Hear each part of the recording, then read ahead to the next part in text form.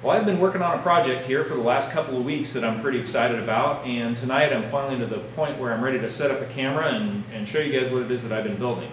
Now there's a number of these, what people are calling solar generators on the market. They're not really a generator, it's just a battery pack with an inverter and the capability to charge the batteries from a solar panel. I think they call them a generator because they're supposed to take the place of the little suitcase generators. But anyway, there wasn't anything that was out there that had sufficient battery capacity or inverter capacity, or the combination of those two, to suit my needs. Now, I need something like this for work. I fly drones professionally, and I'm out in the woods where there's no power or anything like that, behind locked gates, everything else. And when I first started doing this years ago, I was using the inverter in my truck. Started killing my truck batteries. Batteries in automotive applications are not designed to be deep cycled, and that's what I was doing, so I killed a couple batteries. So last year I switched to using a Honda E1000i generator, and that worked fine, except that I really didn't like having an engine running all the time, and then you got the complications with fire season and all that kind of stuff. And so I was really looking for a solution that would allow me to charge all my drone batteries during the day. I might charge as many as 40 to 50 batteries, and this was really it right here. Now, I purchased almost everything for this project from Amazon. The acrylic box right here, I sourced this full 4x8 sheet of acrylic from a local plastic supplier in Portland. Batteries I purchased off of eBay, used, and these are Valence U-Charge 138 amp hour batteries. And this gives me about 3,500 watt hours of energy storage, which is a lot. The inverter is available on eBay and Amazon. However, it was quite a bit cheaper for me to order it from AliExpress and import it from China, so that's where I bought that. But everything else you see here was purchased off of Amazon.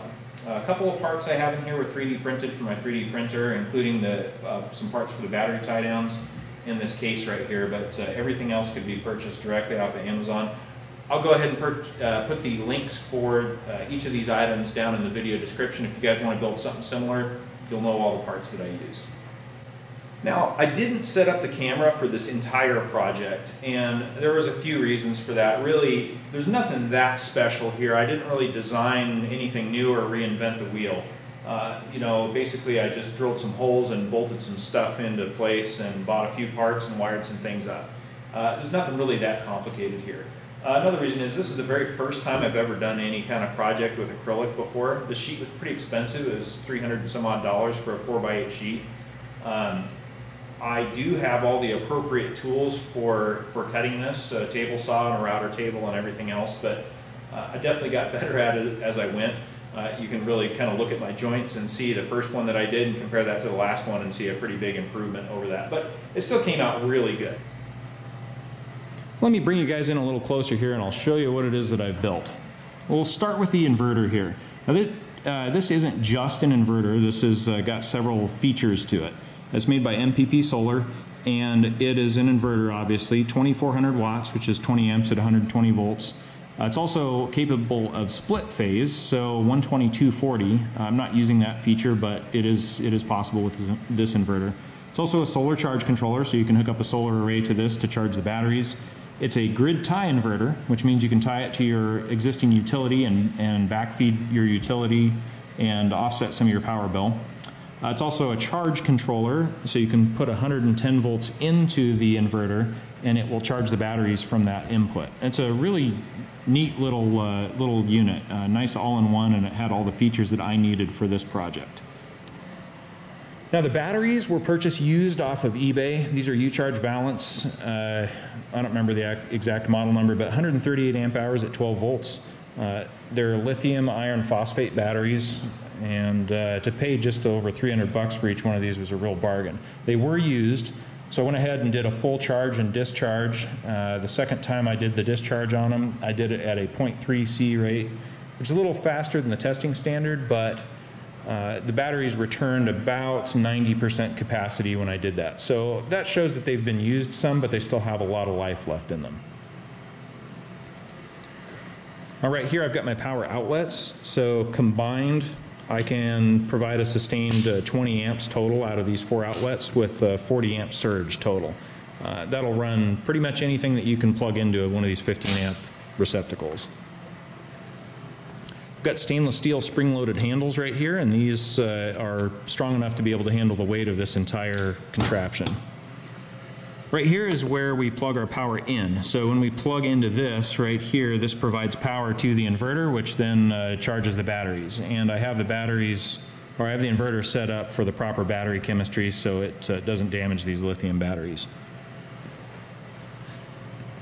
And this is my, I call it a control panel. I 3D printed this box. I designed it in AutoCAD and then 3D printed it. It's actually 3 pieces. So I have a face piece that holds the displays, and then I have a center box, and then a back plate. And this allowed me a good location to do a bunch of wire connections and stuff like that without having a big snarl of wires out in the open where you can see them. The nice thing is I can take any one of these pieces off right here and access the instruments if I need to. Right here I have my AC in. You can kind of see on there, this shows how many amps are coming in from the outside, what the voltage is, the power, how many kilowatt hours total have come in, the frequency, and obviously this is line, so we expect everything to be basically perfect here. And power factor. And then this side right here is the same instrument, except it's what's coming out of the inverter. Right now with the power hooked up, it's basically just passing everything through, so we fully expect to see 120 volts and 60 hertz. Down here I have the individual battery voltages. So these batteries are wired in series, so I got 24 volts going to the inverter, but this right here tells me what each battery's individual voltage is at. This right here is my DC side monitor, and it's blank right now, obviously. Something happened to it earlier today. The screen was flashing and everything. I don't know, cheap Chinese parts, I guess, or something, so I went ahead and disconnected it. I'll just order a new one. But it basically displays battery voltage, capacity, amps, all that kind of stuff. So over here I have my master disconnect switch, and it's rated, I believe, at 500 amps, which is far more than it's ever going to have actually passing through it. On the bottom I have some polyurethane feet, and this keeps the box up off the ground, hopefully limits any scratches or damage to the bottom. And I also have, you really can't see them in here, but I got small weep holes in each corner. And the reason I have that is this is not a weather-tight box, and I do expect to be using it out in the rain occasionally. And any water that does somehow make its way into this box will obviously end up on the bottom here, and I want it to drain out rather than turning into water vapor and humidity that could damage the electronics. Now, things that I want to add to this, that I am going to add to this. First and foremost is going to be some ventilation. Right now there's no ventilation in here. My shop is heated, but it's like 60 degrees out here. And I did run this for an extended period of time at a high load, and it barely even got warm in there. So I'm not super concerned about it, but I also know that during the summer, there's going to be some direct sunlight shining on here, and really not having ventilation inside of here is not a good idea. So I'm going to be adding some ventilation. I've actually already designed and 3D printed this right here. It's like kind of a snorkel shaped box with a electric fan in it. And this is basically going to go right in here. I'll cut a hole for the fan. And what that'll do is that'll force air in. The reason I have it shaped kind of like a snorkel here is for that rain resistance. The moisture or any rain droplets that get sucked in there will actually have to travel upward for quite a ways before they come out of the duct. And that'll really limit the amount of water that could make its way inside there. And then of course I've got a matching duct right here that I printed that will be my outlet. Same type of thing, snorkel shape, so it'll limit how much water can possibly get in the case. All right, first of all, we're running on AC power right now. I actually was running this thing for a couple of days and just got done charging the battery. So we're at a full charge right now. This is showing right here just about half an amp, and the batteries are up at full voltage. We'll go ahead and unplug this. You can see this meter went out because I no longer have AC going into it, and this meter right here is now displaying what the inverter is supplying to these 4 outlets. If you look at the meter right here, you can see I don't have anything turned on right now, so we've got 0 amps of current, 0 power. Still, we've got a good 60 hertz and 120 volts coming out of the inverter. Let's start up this heat gun right here, and we'll see what how this meter changes. About 1.2 kilowatts, but still a nice clean 120 volts, 60 hertz. Just under 10 amps coming out of there, and you can see the battery voltage droops down just a little bit when we put a big load on it. I got this on high right now.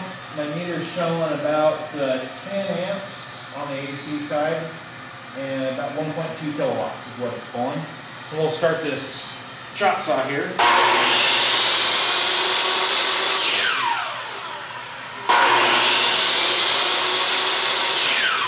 You see, I had no problem with multiple starting surges with that chop saw. I wanted to point out something about this inverter. A lot of inverters use a modified sine wave, and some electronic equipment really doesn't like that. It's basically a square wave that has a couple of steps in it. This inverter, though, uses a pure sine wave, which uses some wave shaping capacitors and MOSFETs and things like that to shape the wave and actually turn it into a pure sine wave. So we're looking right now at exactly what this inverter is outputting. And I've got the scale set to 50 volts per division, so yeah, we can count that up. That's 50, 100, 150, 200. So the RMS value is 0.7 of that, 120 volts, and a perfect 60 hertz across there. And you can see the waveform is really nice. There's no funny spikes or anything like that in there.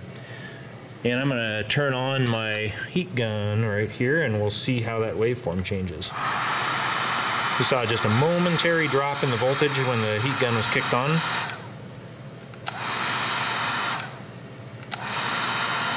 Well, really, it does a very good job. Let's fire up that chop saw here and see what it looks like.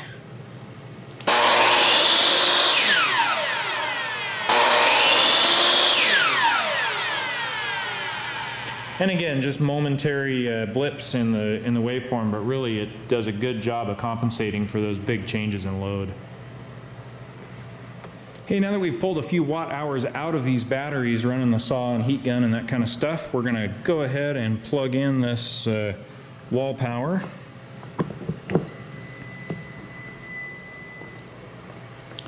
You can see my second screen is lit up here. We're going to watch this. We're starting off at just 1 amp, and it's going to initiate the charge cycle on those batteries here. In just a second, you're going to see the power and amperage go up. You're also going to see a corresponding rise in battery voltage.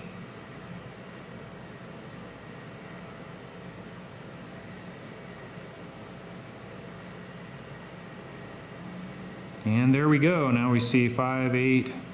Okay, so 900 watts. That'll stay under the capacity of my Honda U 1000i generator. And you can see the battery voltage has jumped up as well. So now this inverter is taking care of a good battery charge cycle for these batteries. Well, that's it. This thing is ready to be put to use. I'm excited to take it out and mount it in the bed of my truck and charge my drone batteries off of this instead of that noisy generator. I did want to give a shout out to Will Prowse of DIY Solar with Will Prowse. And the reason is, just in the last couple of months, he's dissected a couple of these Valence batteries and also went over this MPP Solar brand of inverters. And I really appreciate a guy that's willing to buy something like this with his own money and cut it apart with a saw so you could really strip away the shiny case and see what's actually inside. And it was really revealing. These Valence U-Charge batteries are built significantly better than other options that are on the market. So, Will, thanks for doing that. I appreciate it. Played heavily into my choice to buy these batteries over the other options that are out there. So that's it. Thanks for tuning in, and we'll catch you guys on the next one.